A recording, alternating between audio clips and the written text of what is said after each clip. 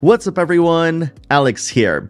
So alongside the reveal of Dragon Quest III HD-2D and of course the entire trilogy during the Nintendo Direct, there were several previews that came out on various websites and on YouTube that talked about the fact that they got to play Dragon Quest III HD-2D for about 45 minutes, which is a short span of time. And so in this video, I want to compile 10 things that you need to know coming out from those preview events and these preview articles and videos that, is to me very interesting that you should know, because while much of the game is going to be retaining a lot of the things that you've come to know and love about Dragon Quest III, there are also some changes that were implemented to adhere to the modern standards of JRPG players. And this is all done with consideration from Yuji Horii. Basically, what that means is that they constantly talk to Yuji Horii when implementing certain features, and they talk to him and made sure that he's okay with it, which, that's a huge amount of respect for the man responsible for this series. And if there's any one particular bullet point here that you are really excited about, please post them in the comments below so we can talk about it. Now, I will also give this caveat that I don't have B-roll footage, much like everybody else who actually talked about the game on YouTube. So I'm going to be using the trailer footage repeatedly, so you can just listen to this if you want. Anyways, let's get right into the list of 10. Number 1. The primary goal of the remake was to do right by fans of the original game, but also see it as an opportunity to introduce JRPG fans unfamiliar with Dragon Quest.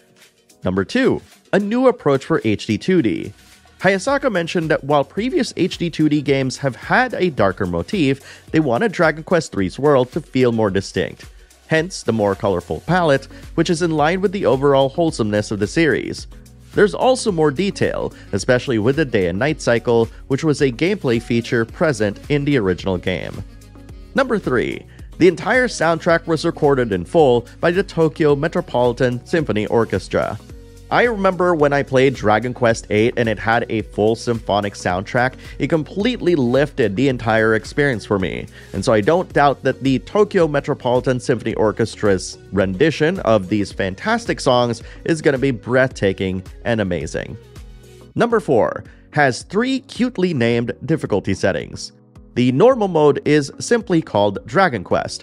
Hard mode is called Draconian Quest, which will give you less XP and money.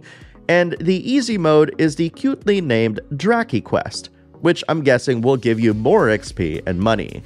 Now I should point out that unlike previous releases, you can actually toggle between these at any time. Number 5. The game will have 3 battle speeds. It will be normal, fast, and ultra fast. Some reviewers have mentioned that normal felt quite slow, perhaps meant to invoke the same speed of the original release. Number 6. Voice acting will be available in English and Japanese. Battle chirps and main story dialogue will be voiced, but can be turned off for that classic experience. Additional text languages available include your usual FIGs, which is French, Italian, German, and Spanish, Korean, and traditional and simplified Chinese. Number 7. You can now zoom through ceilings. For people who don't know, zoom, or using Chimera Wings, which kind of do the same thing, is a spell that can take you back to town. The problem with that is that in older games, you hit your head if you cast it indoors. But with Dragon Quest III HD-2D, using Chimera Wings and zoom won't prevent you from using them. Number 8. Generous autosave at the end of every battle. This is great news because sometimes you just run into a really bad encounter and you're like, oh no, I haven't saved. So this will actually help alleviate those situations. Number 9. It'll have new context-based tutorials to introduce new people to the mechanics specific to the series. For example, if one of your party members falls in battle, a new revival tutorial will pop up to tell you that you need to go to a church whenever you need to revive a party member. Another helpful tutorial is how to manage character item inventories, since every party member can still only access the items they have in their own bag. And number 10, it will include additional story scenarios written with Yuji Horii's supervision. Now we're not quite sure if these are going to be side narratives or incorporated into the main story, but either way, it's going to be a fun surprise for veterans to discover. Oh, and actually, before I forget, because of Dragon Quest III HD-2D's focus on introducing new players to Dragon Quest, I thought I'd mention that the game is being developed by ArtDink and Team Asano, who both worked on Triangle Strategy, which is my Game of the Year of 2022. This game is a tactical turn-based RPG that's great for anyone who's new to the genre and wanting to get in.